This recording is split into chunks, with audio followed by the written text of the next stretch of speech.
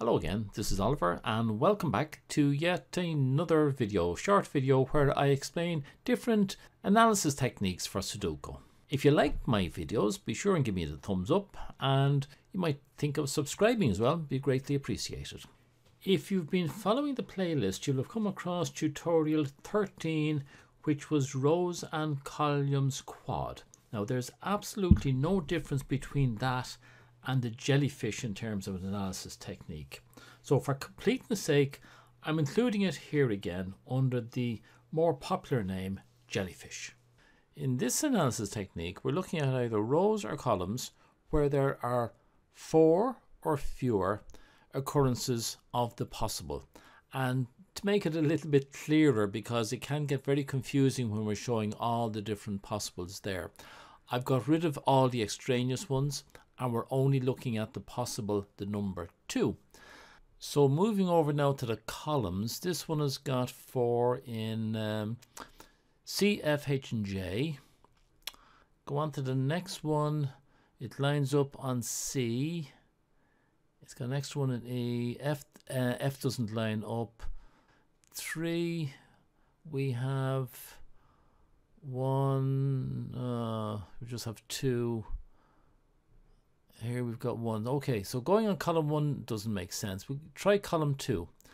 It has C, E, G and J. Column 3 lines up on E and J, 2. 4 lines up on J. 5, 6, 7 lines up on E and J. That gives us 4 of them. We can go on those. We're going to go in columns 2, 3, 4 and 7. So our bases are columns, and we're going to be deleting then on C's. There'll be nothing on this. There'll be this one on the C. We'll be deleting on C. We'll be deleting on E. There'll be nothing there to delete.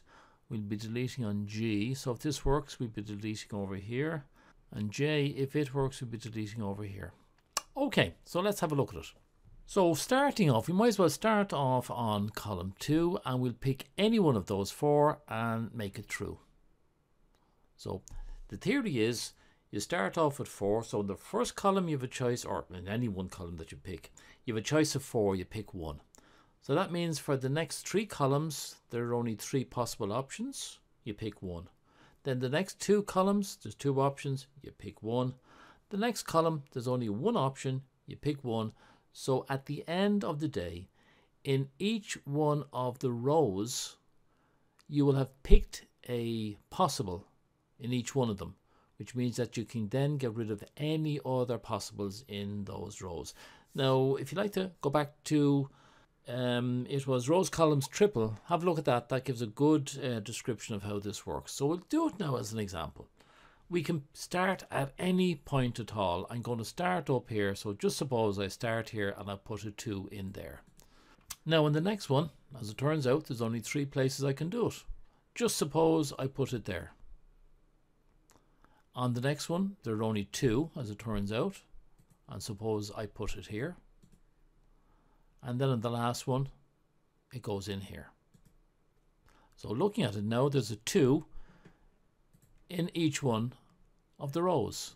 Let's go back on that now. We'll try it a different way. Right, well that's the last time we started up here. This time let's start down here somewhere. We'll start here, just any place at all. And we put a 2 in there. When we come to the next one, we can put a 2 in here. Next one, we've those 2 taken, so we put a 2 in here. And the last one, that's taken, that's taken, that's taken, and we put a 2 in there.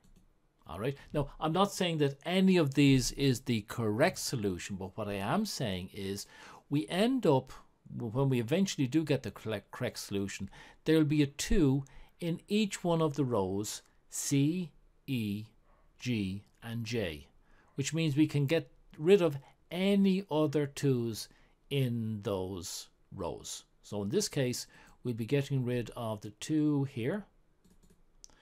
We'll be getting rid of the 2 over here.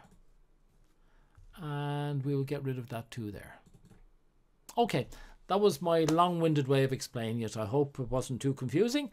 And that is the end now of the rows and columns, quads, and if you come back tomorrow, I'll have another short video for you. Till then, oh, don't forget to subscribe if you can, and Slán Tamil.